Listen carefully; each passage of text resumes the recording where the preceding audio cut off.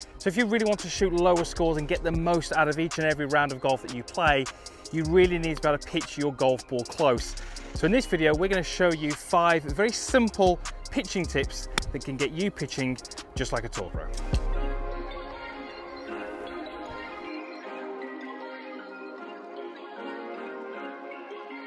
So these shots often look really quite straightforward. There's often not much between you and the flag. It's sometimes only ever 30, 40, 50 yards, but they give golfers so many difficulties. And you might be one of those golfers watching this thinking, yes, that's me.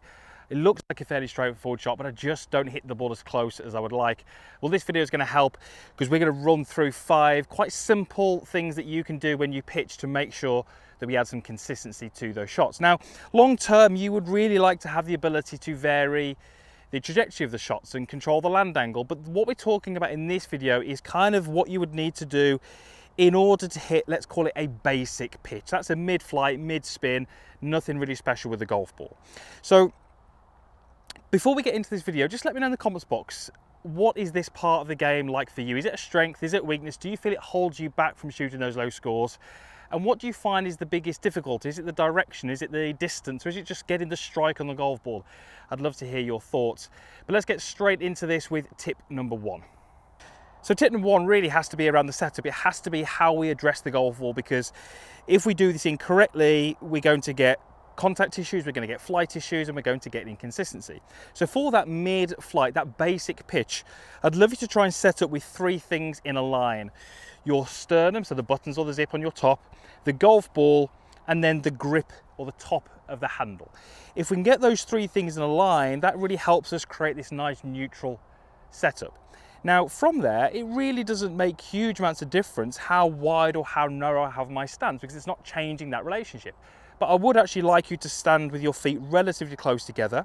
But the key thing here will be to create that setup where all of those 3 things are in a line. What that is going to do is it's going to set our circle so the lowest part of that circle is exactly where the ball is, maybe slightly target side of the golf ball. So once we're in that starting position, that is really going to help us when we are looking to control the shape of our circle. So tip number 2 is all about the shape of your circle. Now what you can see on the screen there is effectively I've got 2 circles, but one is much narrower and one is much wider. And they will have very different low points. The one has got a sharper low point, if you like, and one has got a much flatter low point. The one with a flatter low point is one which is going to be the easiest to use on the golf course. And the way that we can create that is by using less wrists in this motion.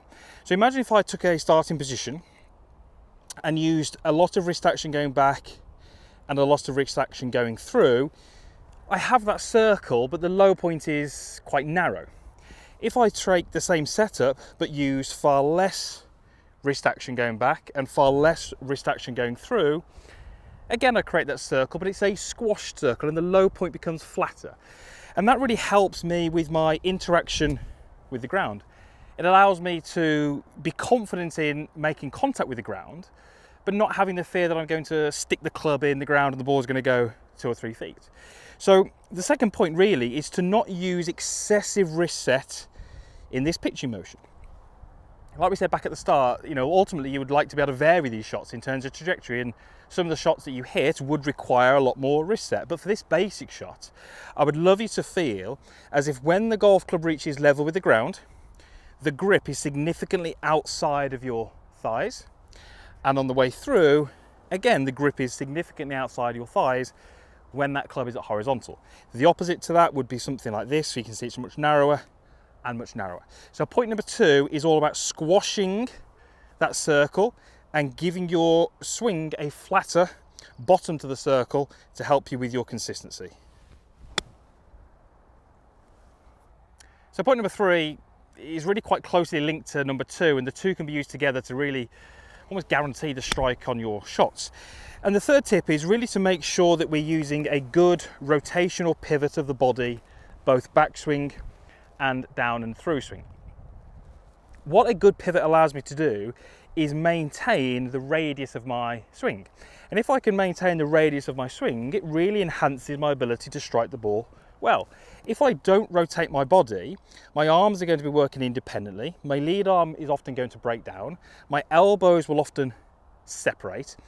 And those things will bring the golf closer to me.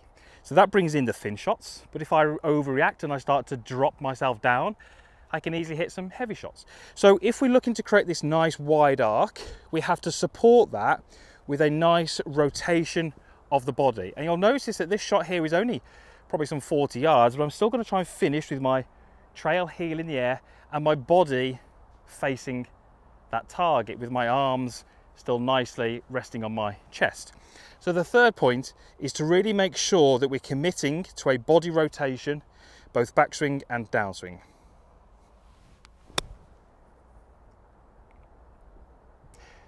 Point number 4 is to make sure that you have some extension through impact. This one is absolutely huge and by far the one that I think is the most misunderstood when we're looking at pitching. What is extension and why do we need it? To set up the golf ball, I have to tip myself forward. And when I finish the golf swing, I really want to feel like I take that tip forward out. When we take that tip forward out, this is me moving towards extension. I want to finish in this extended position. But as we just said, we start bent over the golf ball. So why is it important that we take that out? Well, what you'll notice is that when I rotate, the golf club doesn't really move away from the ground.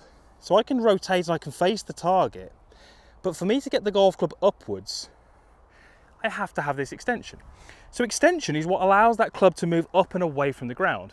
Takes away those really heavy shots, those really deep divots that you might be taking.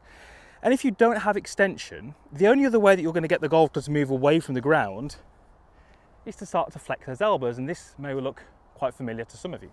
So the idea here would be contact the ground and extend. And you'll notice that when I finish my golf swing, my belt is further forward than my chest, and I certainly don't look as if I'm tilted forward over the golf ball.